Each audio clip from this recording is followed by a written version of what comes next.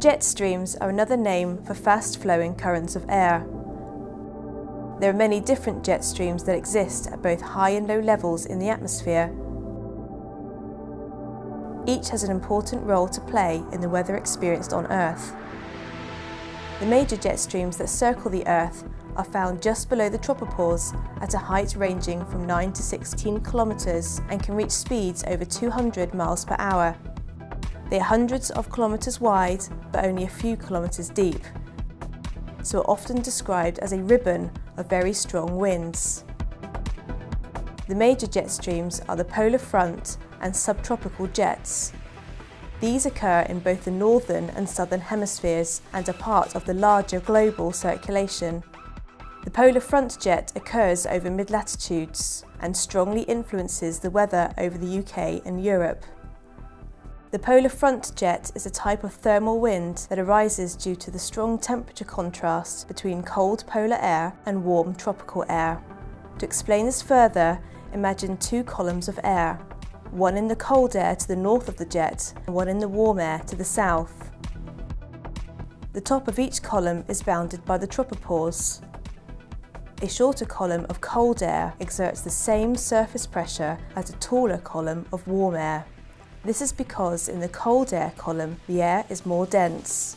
This causes atmospheric pressure to decrease more quickly with height. In the warm air column, pressure does not decrease as rapidly with height because the warmer air is less dense. The tropopause in both columns is at the same atmospheric pressure.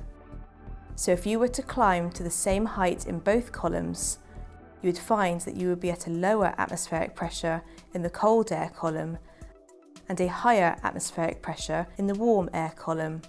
The pressure difference caused by this temperature gradient produces a pressure gradient force. The pressure gradient force acts from high to low pressure, so theoretically in the northern hemisphere, air would flow from south to north.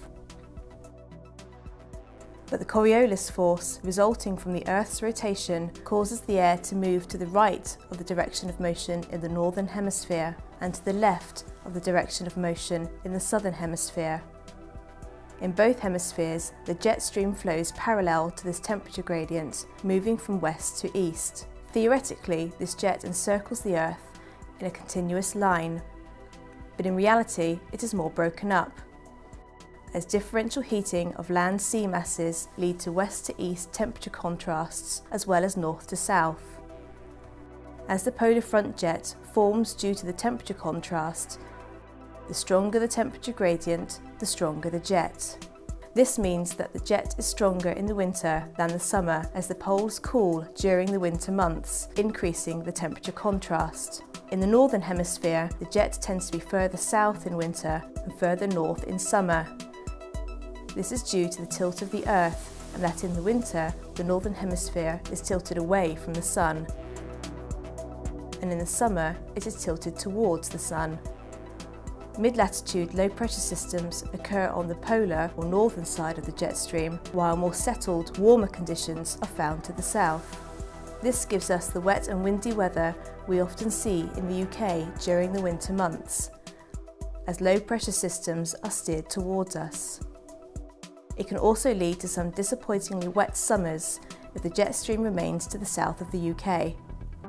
A stationary jet stream pattern will bring frequent low-pressure systems to the same region. When warm air moves further north than normal, or cold polar air moves further south, this can change the prevailing west to east jet stream pattern. This causes the jet stream to buckle, driving depressions towards different regions or blocking their movements altogether. A straight west-east flowing jet stream won't have much impact on the development of new weather systems or strengthen pre-existing ones. When a jet stream meanders north and south, air accelerates and decelerates around the bends in the flow. These areas of changing speeds are our development areas. Where the air is accelerating, more air is leaving than entering a certain point. This means that the air is being depleted at this point. To fill this depletion, air from below rises. When air rises, it forms clouds and precipitation. Winds at the surface converge to this rising air column, which causes surface pressure to fall, and a low pressure system may develop or deepen further. So whilst a jet stream is just an area of fast flowing air, it has a fundamental effect on our weather.